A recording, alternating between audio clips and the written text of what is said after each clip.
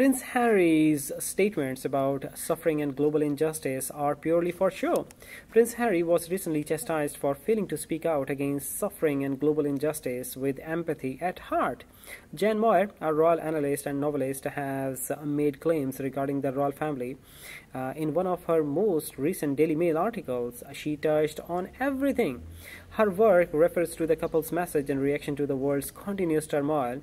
For those unfamiliar with the remarks, the Duke and Duchess of Sussex criticized the mayor's conducted up to this time and even promised assistance.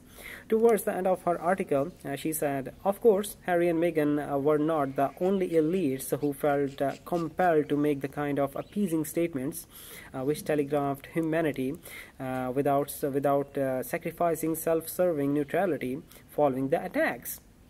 However, what they ended up doing was giving rise to the suspicion that when they opine in public about suffering and global injustice, it is all gesture politics, not genuine compassion.